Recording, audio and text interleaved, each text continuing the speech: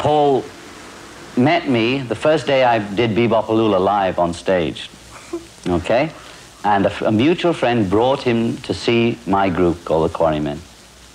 And we met and we talked after the show, and I saw he had talent, and he was playing guitar backstage and doing 20 Flight Rock by Eddie Cochran. And I turned around to him right then on first meeting and said, "Do you want to join the group?" And he said,